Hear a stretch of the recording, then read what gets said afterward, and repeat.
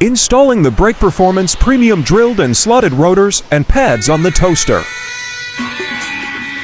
First, we will remove both 14mm caliper bolts, followed by the pads and both 17mm caliper bracket bolts.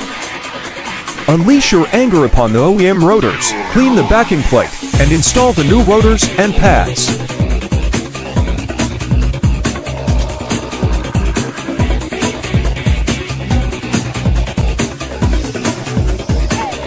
Take extra care of reinstalling to the torque of factory specs. Repeat same excruciating process with the rear and opposite sides.